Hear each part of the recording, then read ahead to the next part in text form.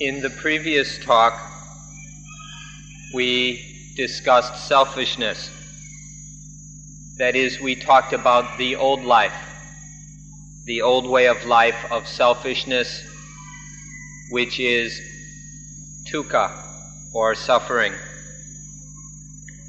And we also talked about the new life that is free of selfishness, that isn't dukkha, that isn't suffering.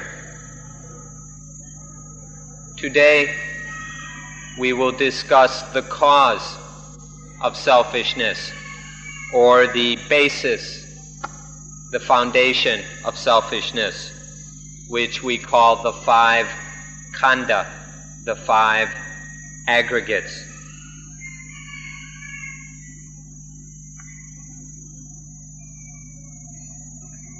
We talked about selfishness as the cause of all kilesa, defilement, of these low and evil satans, which are the base of our problems in life, which bring suffering, pain, dukkha into our lives. Now we need to look at how to get rid of, how to destroy selfishness in order to free life from these problems. And so we'll look into how to destroy selfishness at its very cause.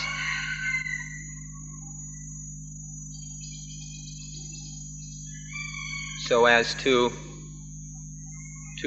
avoid these various problems, the suffering that selfishness causes both within each of us individually as well as socially, on up to the problems it causes for the entire world.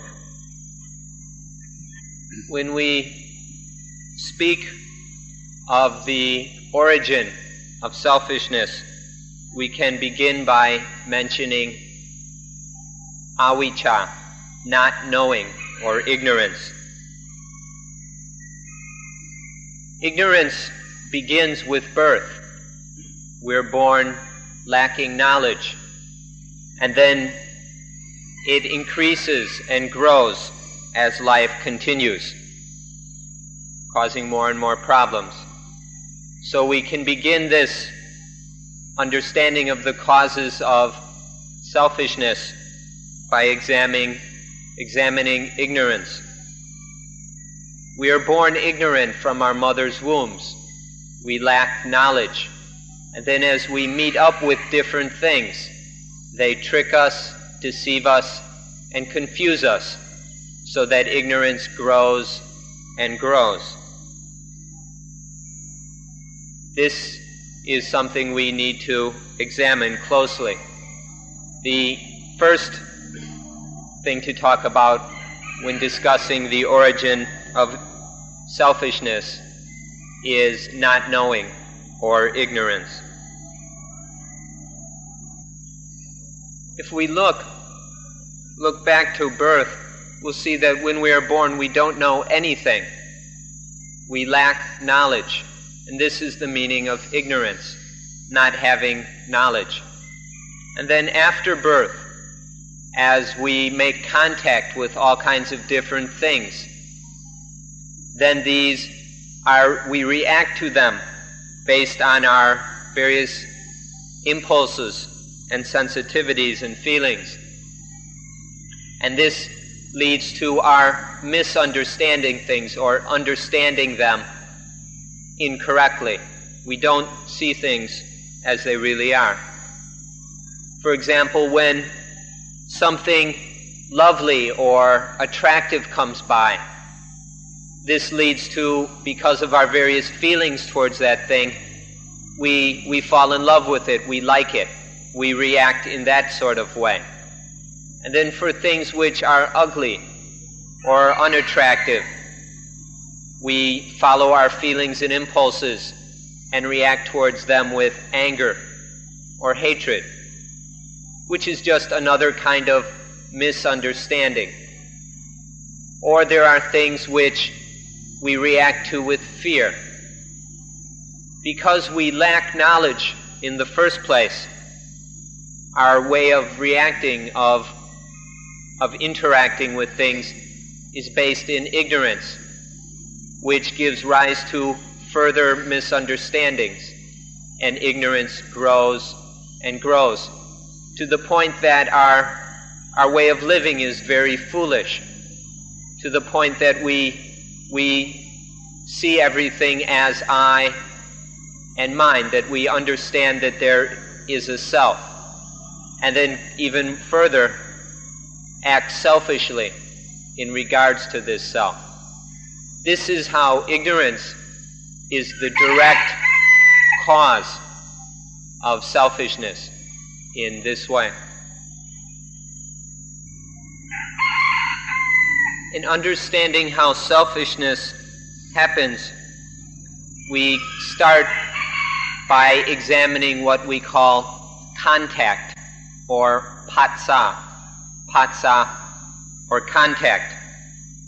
This is something that is taking place all the time in our lives. Our life is full of contacts, one after another after another. Contact will occur in association with the eyes, with the ears, the nose, the tongue, the body, and the mind. There are these 6 types of contact, or patsa. And on this contact is the starting point for the development of selfishness. When we say contact, what we mean is that the eye, for example, the eye, the visual organ, comes into contact with a form, some sight, some visual object. When eye and form come into contact, then there arises eye consciousness. Eye consciousness. When the 3 come together, when these 3 meet, that is called contact. The same thing happens with the other senses, the ear and sounds and ear consciousness, the nose and smells and nose consciousness, the body, or the tongue, the body, and the mind. In these 6 different ways, there are these different kinds of contact.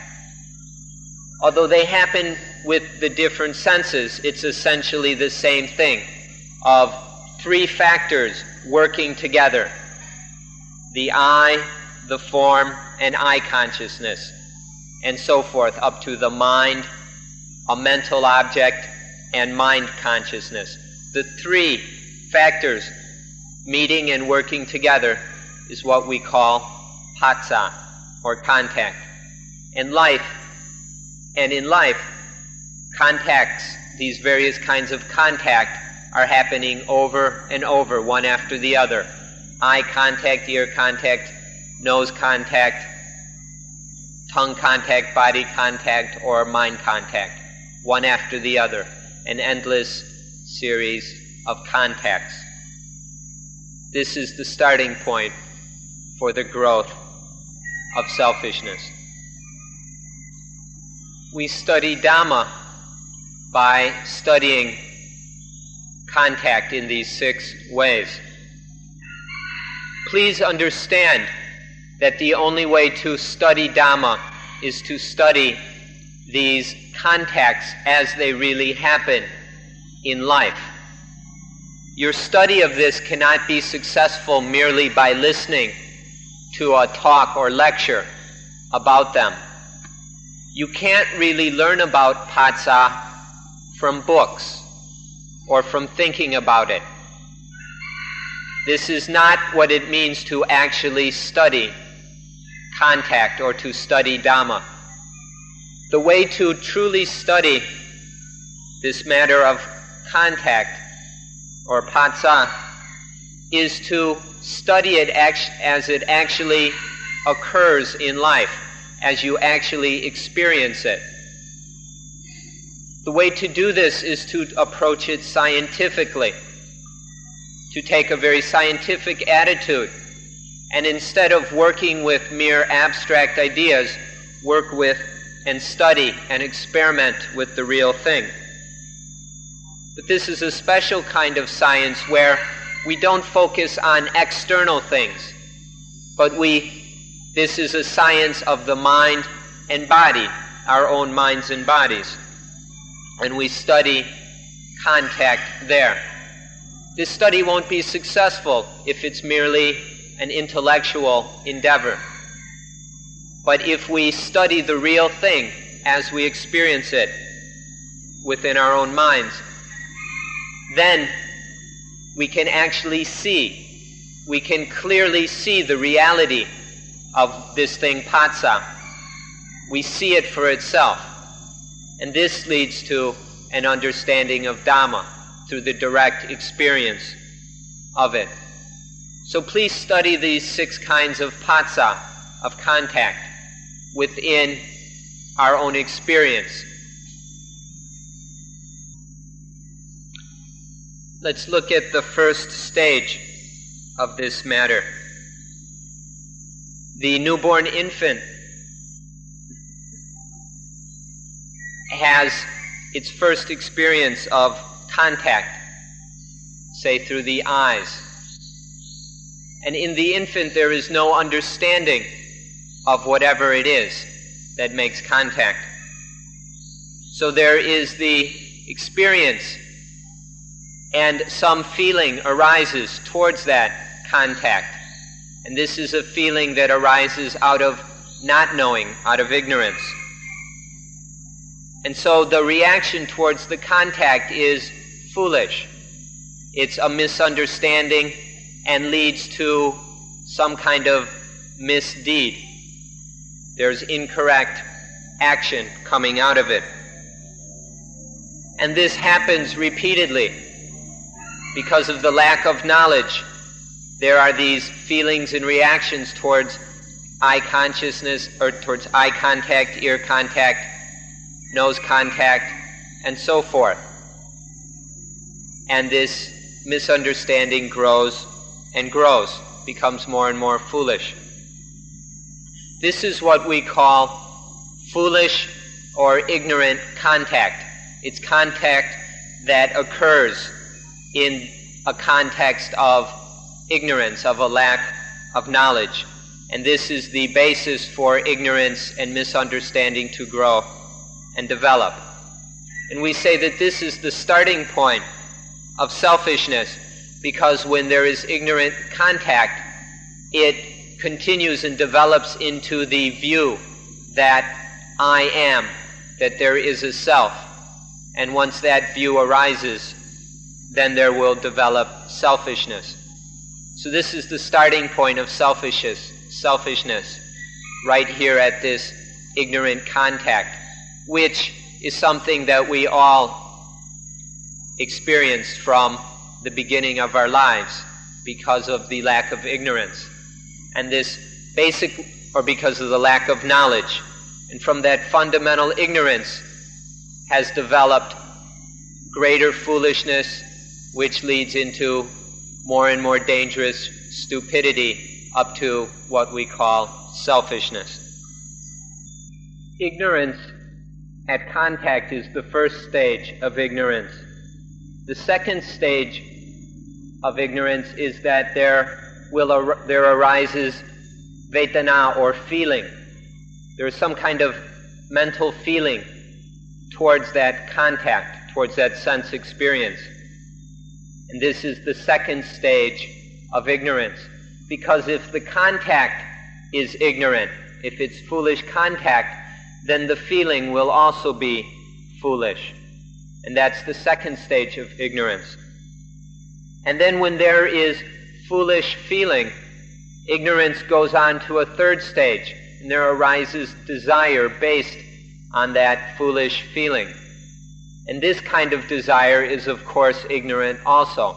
It's not wise. And when there is this foolish desire, there will grow the foolish belief that there is a self that desires. There will be an attachment to some I that desires.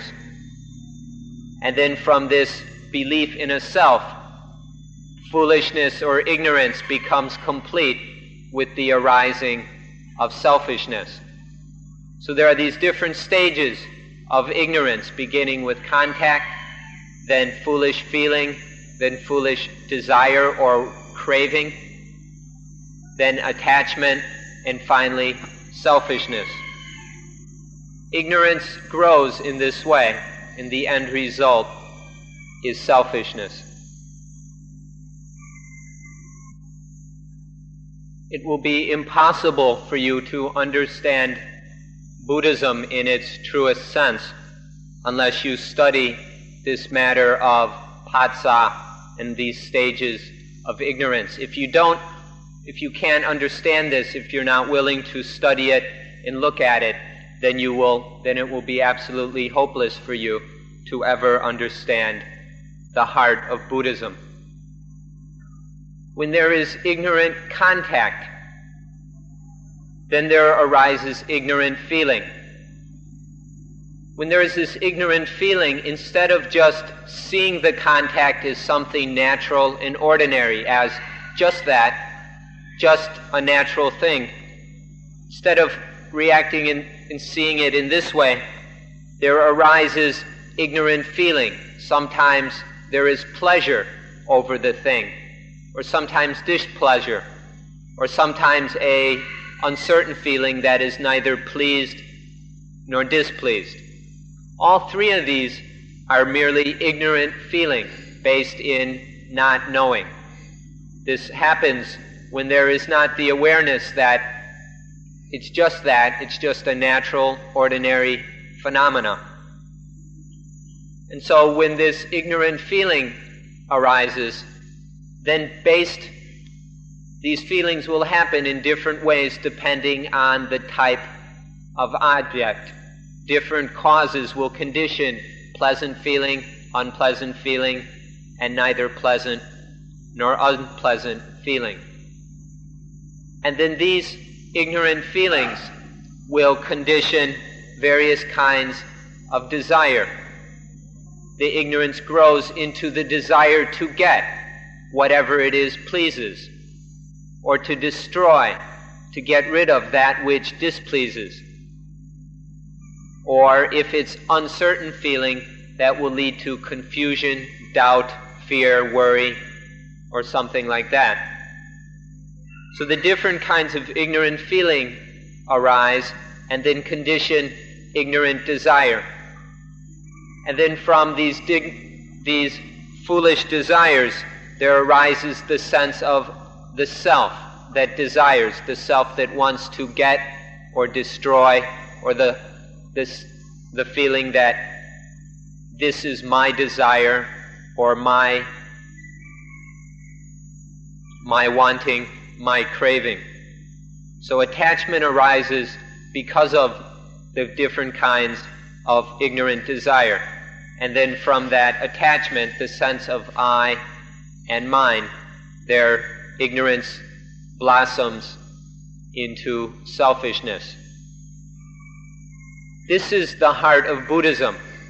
This, how ignorant contact develops through ignorant feeling on up to selfishness.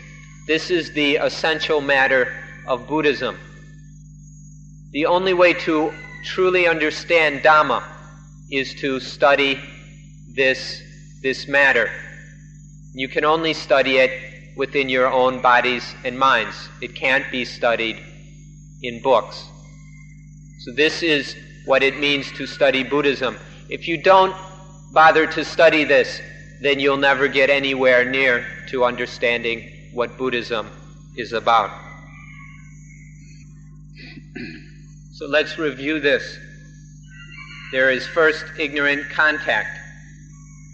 Ignorant contact conditions ignorant feeling. Ignorant feeling conditions ignorant desire.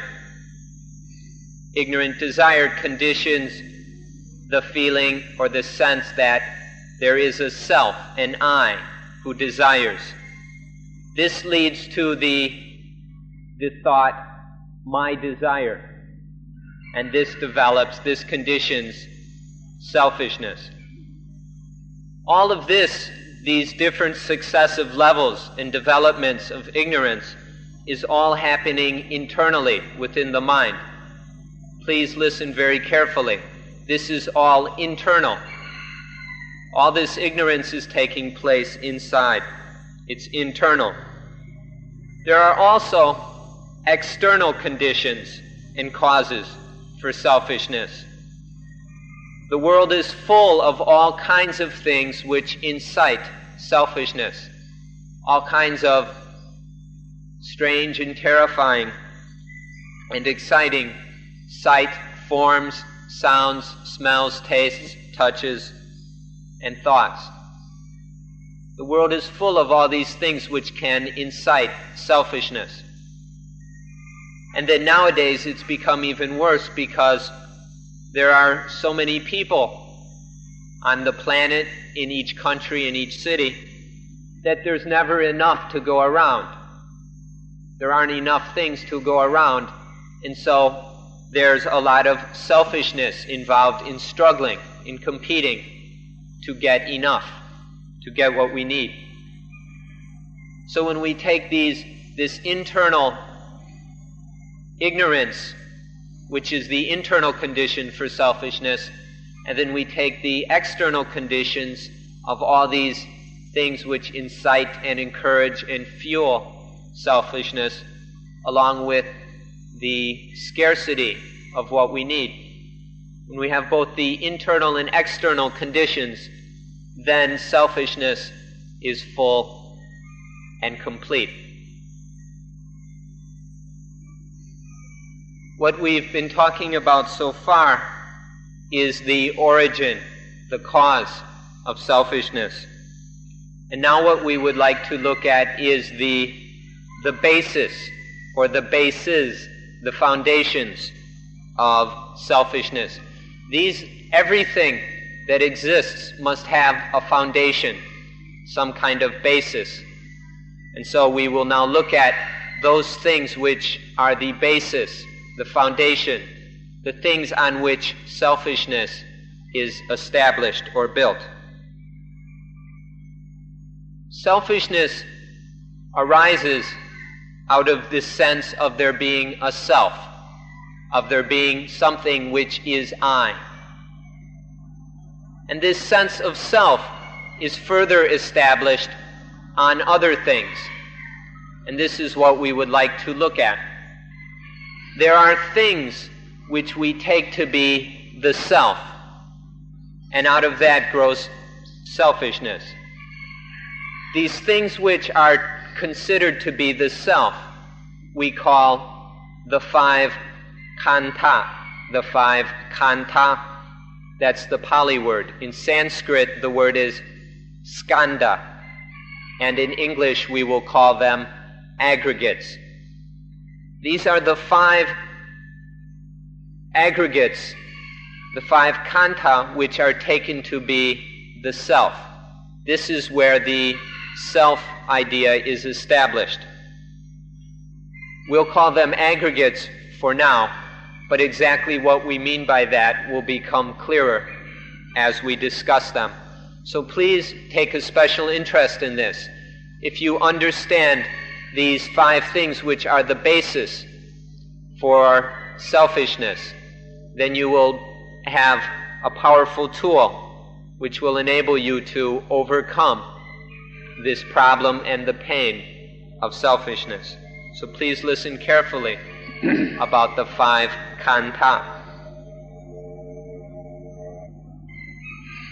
These five khandhas, or aggregates, we can see these as being the ingredients of life.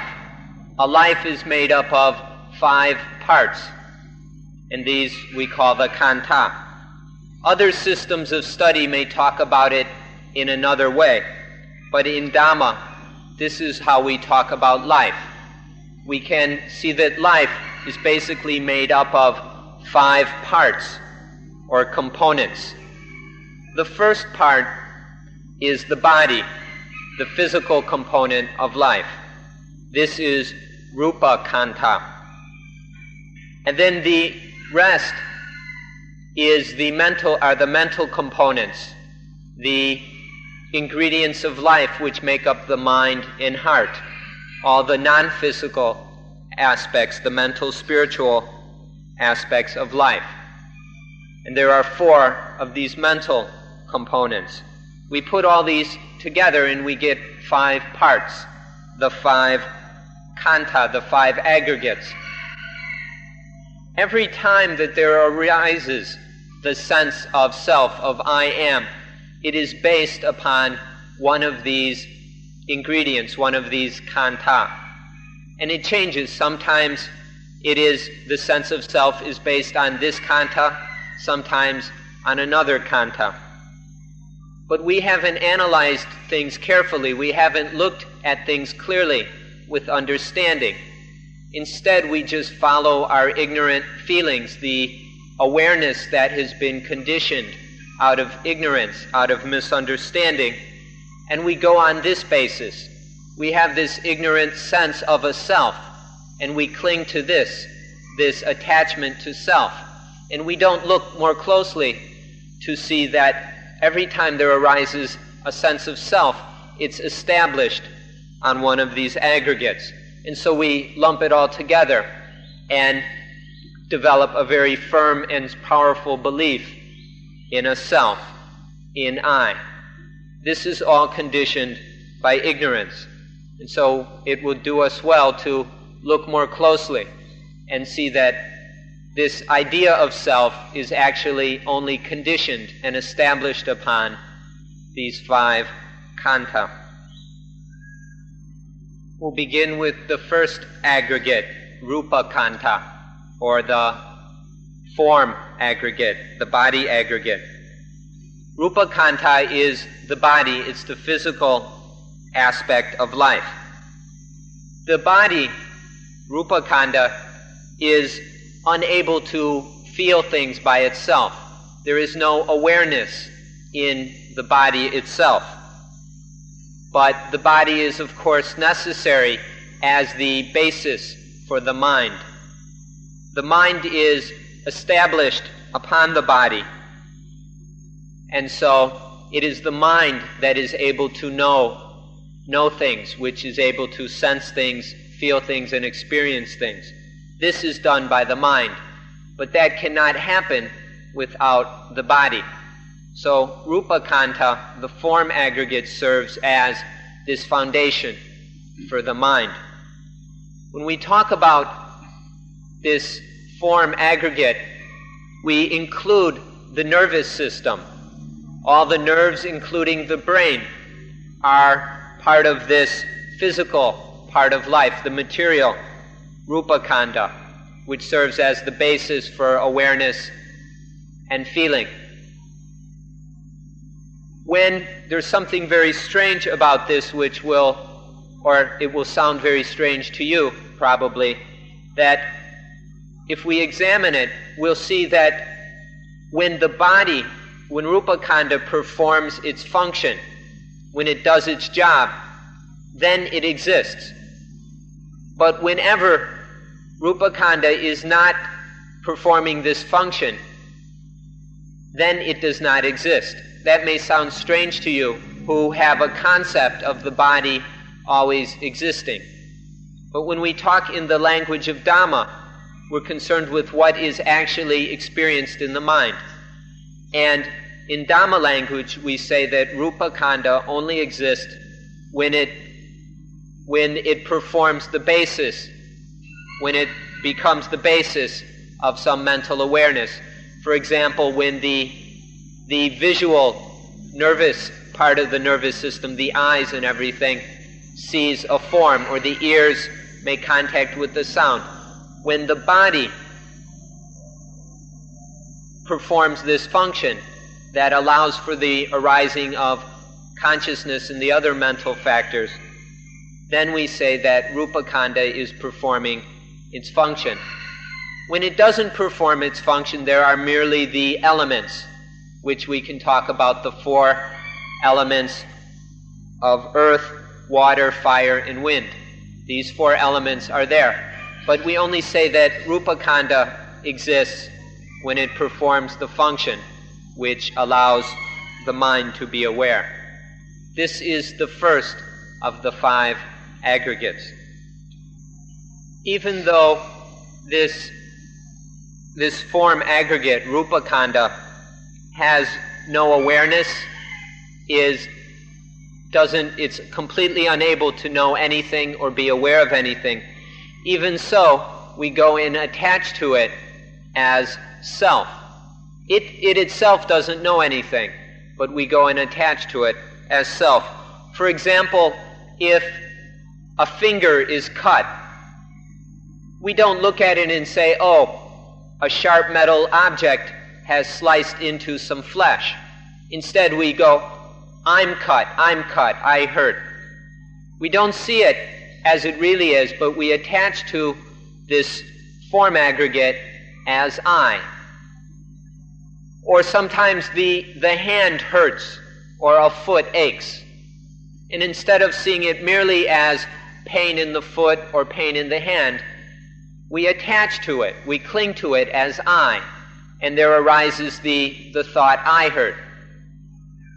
So even though that in these physical components, these material aspects of life, there is no awareness in itself, they still can serve as the basis of our attachment because of ignorance. There arises these very foolish, ignorant thoughts that I am cut, I hurt, I'm going to die, and so forth, when it's only something happening to the body. And it doesn't happen just with the internal physical things of our own body. It even can happen with external physical objects, lifeless objects, such as we mentioned yesterday when a child bumps into a chair. There arises an ignorant feeling towards the chair, and the child projects upon the chair the thought that that is a self, and then with anger attempts to destroy and kill the self which has been projected on that chair. We can do this with all kinds of physical objects. These things are lifeless. They're not selves. But still, because of the ignorant workings of the mind, we try to destroy or possess these things that we take to be selves, even those outside the body. And so in this way, even lifeless material, insensitive things can be the basis of pleasure, displeasure, and suffering. So the first aggregate is the form aggregate, rupa khanda. It has the nature of being hard, insensitive, and material. Then there are the nama khanda, the immaterial, the mental aggregates. And there are four of these. The mental aggregates perform the various functions of knowing, of being aware, of being sensitive, of thinking, of perceiving, and so forth. These are all mental functions.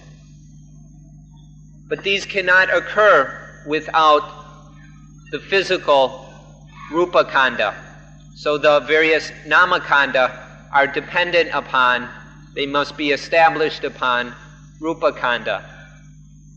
But even though they are dependent on the body in this way, they are nonetheless very, very important, because this is where all the kinds of mental operations are taking place in what we can call nama khanda, or the mental aggregates, or more simply, mind. The mind performs four basic functions. We can discuss it in four basic ways. And these are the 4 mental khandhas. Sometimes the mind performs the function of feeling, and we call this feeling aggregate. Sometimes the mind performs the function of perceiving or discriminating, and this we call sanya khandha, or perception aggregate. Other times the mind performs the function of thinking, of having emotions and so forth, opinions and all that. This is sankhara khandha, or the formations aggregate. And then sometimes the mind performs the function of knowing, the basic sense experience. And this is the basic sense consciousness is called vijnana khandha, consciousness aggregate. The mind has these 4 functions, and when it is performing one of these functions, then that aggregate arises to perform its duty. The first of these is the feeling khandha. When there is some kind of contact, then there arises a feeling towards it. This is a mental feeling of sometimes being pleased, other times displeased, and sometimes uncertain, neither pleased nor displeased. When this function of feeling takes place, this is then the basis for attachment. When there is some kind of ignorant feeling, when there is a foolish feeling of pleasure, displeasure, or uncertain feeling, then there arises the attachment, I feel. The self is identified with feeling. I feel, and this is my feeling. So ignorant feeling becomes the basis of attachment in this way. And so when feeling is attached to, when feeling is taken to be the self, then life becomes this attachment to feeling. When feeling arises, if it is just seen as a natural occurrence, something that is conditioned under the law of cause and effect, as just a natural thing that is just that, then it does not need to become the basis of attachment. But in general, because it is not seen in this way, the feeling is taken to be I, mine, and myself. The next aggregate, or the third khandha, is sanya khandha. Sanya is often translated perception. It's when the mind performs the function of perceiving something. But this is not the full meaning of the word sanya. Sanya khandha is broader than merely perceptions. Once the mind perceives something, then it also recognizes. It recognizes it as this or that. And then on top of that recognition, it is regarded. Not only is it recognized to be this, but then it is regarded to be this, and then classified according to that recognition and regarding. So sanya khandha is more than just perception. It includes perception, recognition, to regard it as that, according to how it is recognized, to actually take it to be that, and to classify or categorize it accordingly. In this way, sanya khandha very easily becomes the basis for attachment. We perceive, recognize, and classify things to be good and bad. This is pleasant, that's unpleasant. This is good, that's bad. This is nice, that's ugly. This is beautiful, and so forth. This is male, this is female. This is getting, this is a loss, this is a gift, this is a sacrifice, and so forth. All these different kinds of perceptions and discriminations are taken to be I in mind. I perceive, I recognize, I discriminate. This is my perception, my discrimination, and so forth. Instead of just seeing it as a functioning of the mind, a natural process of the mind, the ignorant misunderstanding takes it to be self or the possession of self. Next we come to the third of the mental aggregates, or the fifth of all five aggregates, depending on how we count. This third of the mental aggregates is called sankhara khanda. Sankhara means to form, to make, to produce. This aggregate is essentially the thinking. When something has been perceived and recognized and classified, then there arise concepts about it. This concept formation and thinking is the sankhara khanda. This is very important because sankhara khanda is the cause of our various actions and deeds. The things we do arise out of our thoughts. Even to come here to Suan Mok, you had to have the thought of going or coming to Suan Mok. This is how sankhara khanda leads to our various actions. And so if we don't control this sankhara khanda, if we allow it to become the basis of attachment and selfishness, then all kinds of dangerous deeds can arise. Sankhara khanda is the cause of our various good deeds, wrong deeds, right deeds, incorrect deeds, harmful deeds, beneficial, wholesome deeds, and so forth. All these activities arise out of the aggregate of conception, or sankhara khanda. Sometimes sankhara khanda gets so busy, it kind of takes over and dominates the mind, to the point that we can't even sleep at night and go crazy with all our thinking, where it can't stop and just drives us insane. So sankhara khanda needs to be kept under control, otherwise it can cause a real mess. This is the aggregate of conception, the fourth of the five khandha, or aggregates. Next we come to vijnana khanda, or the aggregate of consciousness. This aggregate of consciousness is the basic consciousness of the objects that contact the various sense apparatus. So it's consciousness of forms, consciousness of sounds, smells, tastes, touches, and so forth. There are these 6 avenues of sensory consciousness.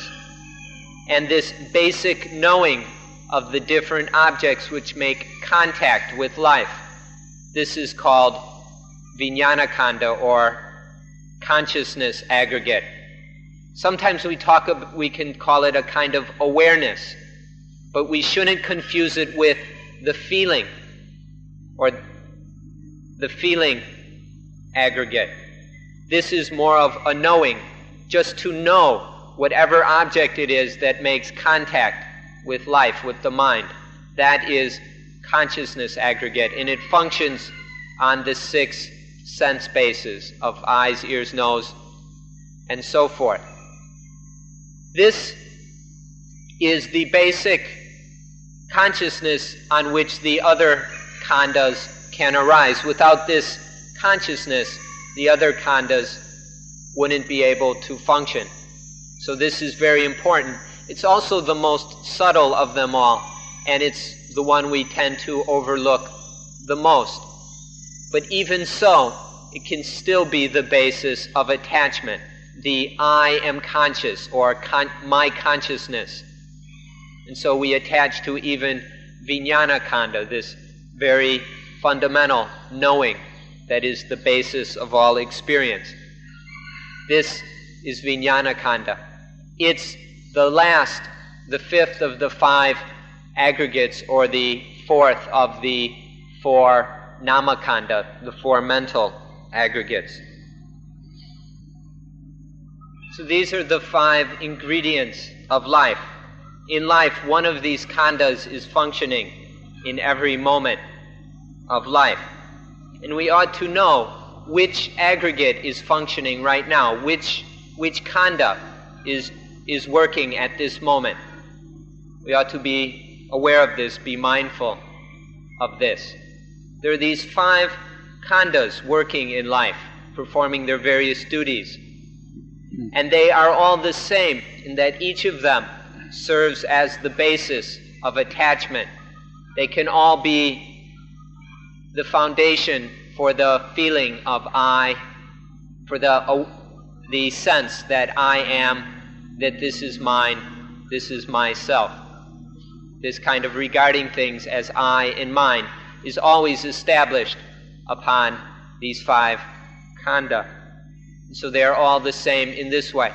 If we were to phrase it the same way that Descartes, the French philosopher, put it, we might say that because I feel, therefore I exist. Or because I perceive, therefore I must exist. Or because I think, I am thinking, therefore I am. Or I am able to know things visually, orally, and so forth. Therefore, I exist. Even with the body, because the body is able to do its various functions, we would say, oh, the body does this or that, I exist. This is merely foolish or ignorant workings of the mind, ignorance establishing itself and clinging to one of these five functions of life, one of these aggregates, as the self or as something that belongs to self. And as soon as that happens, it grows, it develops into selfishness, which is the cause of all kinds of dukkha and suffering. So if we understand this, if we examine and get to know these five khandha and see how they become the basis of attachment and selfishness, then we will start to understand how to become free of the pain and suffering that arises from selfishness. In the Pali language, there is a very easy way to express this, and we'll see if we can translate it into English. Pali can express it in a very natural way. It phrases it very naturally, that shows how it's just all a naturally occurring process of natural phenomena, nothing but nature. When something can grow because it grows, we call it form. This is the form aggregate. Because it grows, when something performs this function, we call it form. Because it feels, we call it feeling. Because it regards or classifies, we call it perception. Because it thinks, because it conceives, we call it conception. And because it cognizes, because it is aware, because it knows the sense objects, we call it consciousness. There are just these five functions, and we give them the different names: form, feeling, perceptions or discriminations, conceptions, and consciousness. Depending on the different function that is taking place, we give it a different name. We give it a name according to one of the five khandha, or aggregates. There are just these five functions taking place. The different elements are conditioned into this or that function. And so this function occurs, and then that function, and this function, and that function. And each of these functions can take place without their having to be any attachment to them as I or mine. They happen already. They can happen and function completely well, very smoothly on their own. There doesn't need to be any identification with them as I or mine. They don't have to be clung to or regarded as I, mine, or myself. There are just these 5 functions, and we can give them the various names accordingly. But there is no need at all for the ignorant attachment to them as I and mine to turn them into selfishness and suffering. So now we come to a fact that is very important. We have our own personal conventional truths, or another word for it is our own foolishness and stupidity, which we take to be the truth. And this is that as the 5 khandhas are functioning, we are constantly attaching to that function as I or mine. When the body functions, when rupa khandha does its job, there arises the thought, I am doing this or that. When there is feeling performing the function of feeling, we think, I feel. When sanya khandha perceives, regards, and discriminates, then we think, I perceive, I regard, I discriminate. When sankhara khandha conceives of thoughts, we think, I am thinking, I am conceiving. And when vijnana khandha knows the various sense objects, we say, I am conscious. I cognize these sense objects.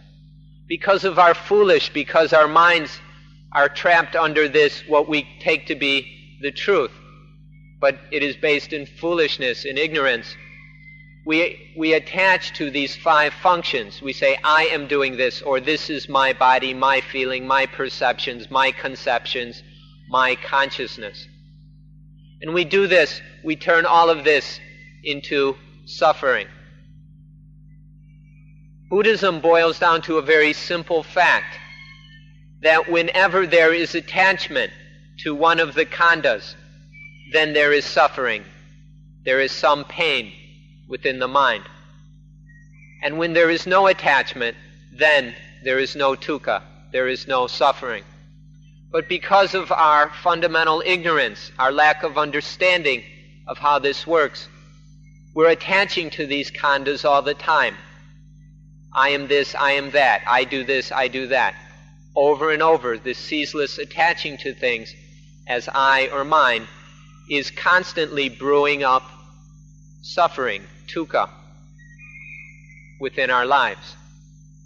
Buddhism, the heart of Buddhism, if you're interested in learning what Buddhism is about, comes down to just this one fact, that when there is attachment to something as I or mine, then there is dukkha, suffering.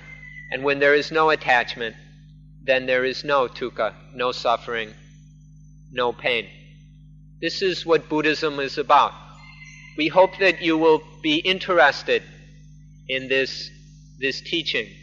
We hope that you will be interested in studying the 5 khandha, but studying them as things that we don't have to go and attach to. Studying them as things that are not self, not I, and not mine. If you do so, this can liberate life from dukkha. This will be the end of today's lecture.